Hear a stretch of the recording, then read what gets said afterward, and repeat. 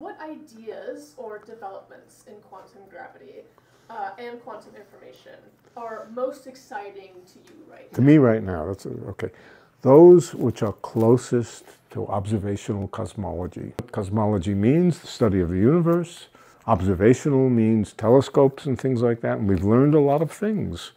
We've learned that there's a cosmological constant or something like it. We've learned very much what the global large-scale structure of the universe is. Most of the theories which we've been studying up till now don't fit that paradigm or that model. The things which we study because they're sort of easier to study, and we didn't know very much, we learned a lot from it, but there's a great big hole in our understanding about spacetimes, which are similar to what the real cosmological data tells us the world is like.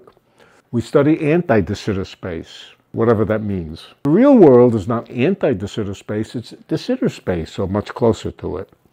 And so to me, the most exciting questions are the ones which bridge the gap from anti-de Sitter space, which is well studied, to this unknown subject, but which is important because it's more like the universe we live in. So the key word is de Sitter rather than anti-de Sitter. Moving on. Why is it called anti-de Sitter? Because it's the opposite of de Sitter, right?